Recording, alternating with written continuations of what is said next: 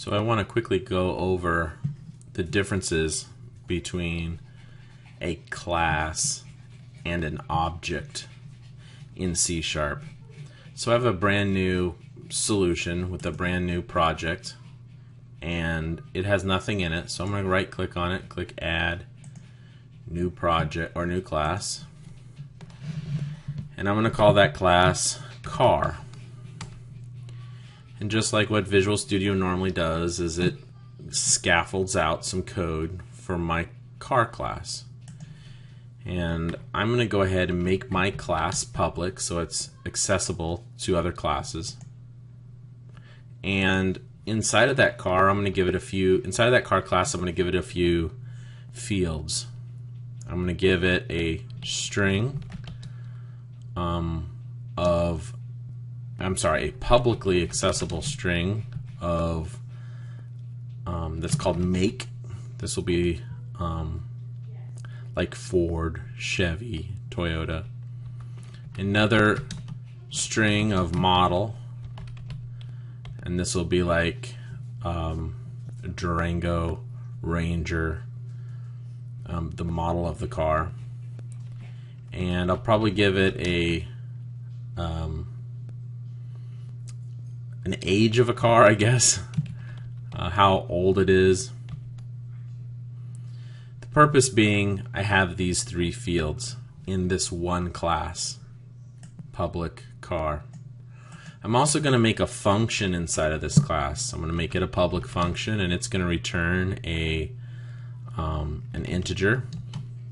And I'm going to call this function size or get size. And this is pretty much the structure of what a class would have. You have some fields or some properties. These are fields. You have a function, and my function needs to return something, so I'm going to return the number 1 because it has returned an integer.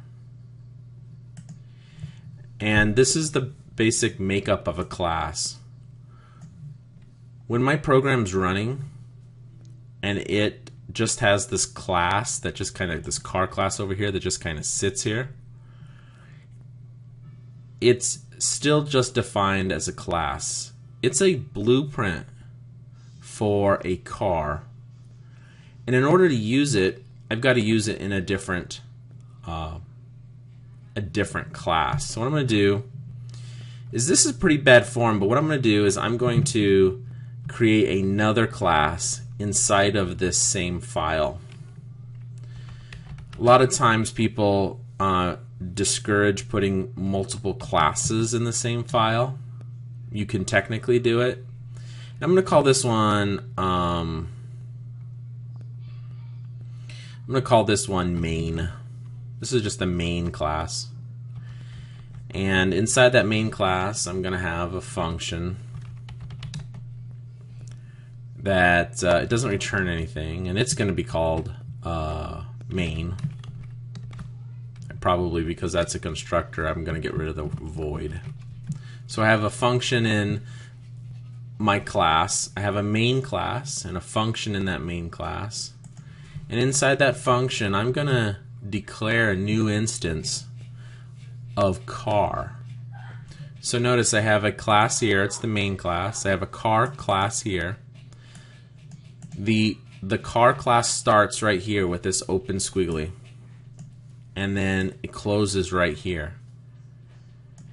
The main class starts here and closes right here. The main function in that class opens here and closes here. They come in pairs. And so inside of this main function, I'm going to declare a new variable called my car, and I'm going to set it equal to a new instance of car. And what this is doing is it's declaring one brand new instance of a car. In fact, I'm going to call it my car 1. The minute this code runs right here, it's going to create a brand new object based off of that car class. So maybe I give this my variable name a little bit more definition. Maybe I call it a Toyota. And so now I have an instance of that car. And if I want to use Toyota as a variable, I can say my Toyota dot age. Well, my Toyota is 5 years old. And my Toyota dot model is Corolla.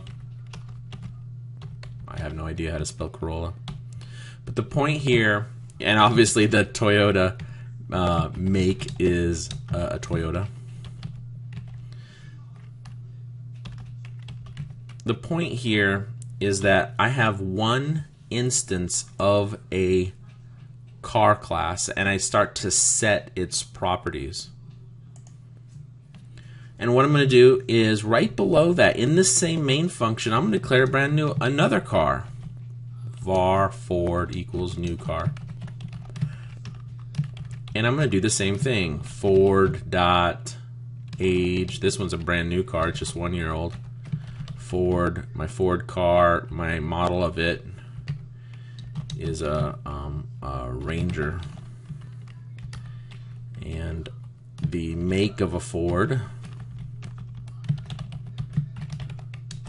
equals Ford. Now you can easily see I have two car classes. I have one that I newed up or instantiated right here, and I have another car that I instantiated right here.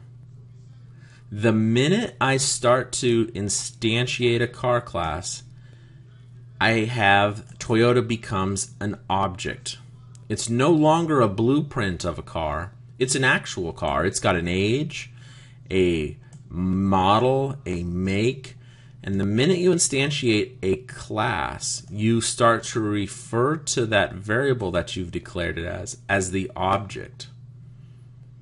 So I have two cars. The Toyota is an object now, and the Ford is an object. And if you look up the definition of what an object is, a lot of times you'll see a simple explanation as an object is an instance of a class. It's not the class itself, because I look up here on my car class and all I'm doing is defining a blueprint of a car. I'm just saying a car has a make, it has a model, it has an age. I'm not really setting those to anything. And just for clarity's sake, I'm going to go ahead and get rid of the function I created. But I have this car class. It just defines something. This could have been a book. This could be a person. But the minute I start to make a instance of that class, I have what's called an object. An object is an instance of a class. Toyota is an instance of a class. That makes it an object. Ford is an instance of a class. That makes it an object. It's the same thing. Let's really quickly, we'll change car to person. And instead of make, we have person's first name. And instead of model, we have a person's last name. And we'll leave age there because a person has an age. This is a class. Public class. It starts here, ends here. It has three fields inside of that class that helps describe what a person is, parts of a person: first name, last name, age.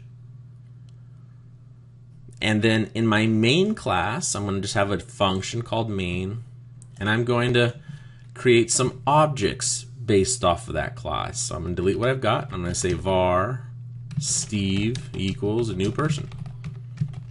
And I'm going to start setting some values on Steve. Steve's first name is Steve.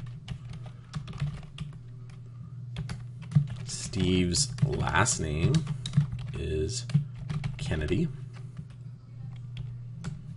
And Steve's age is 39 and holding. And it's an integer, so I can't have a string around it. It's a real number. Steve is now an object because it's an instantiation of a person. I'm going to put another person together. I'm going to put Tony. Tony is a person as well. Tony right here becomes an object because you instantiated Tony as a new person. And all of a sudden I can change Tony, the object Tony, separately than the object Steve. And just to show you, I'm going to change Tony's, I'm going to give Tony a last name of Smith. And Tony's age is 29 and holding. Oops, again, I accidentally made it a string. So now I have two instances of person. These are called objects. A class is not technically an object because it hasn't been instantiated. It's just a blueprint. It just describes what a person is. That's a class. The minute I start to use it in my program and new it up or instantiate it, it becomes an object. Steve is an object. Tony is an object.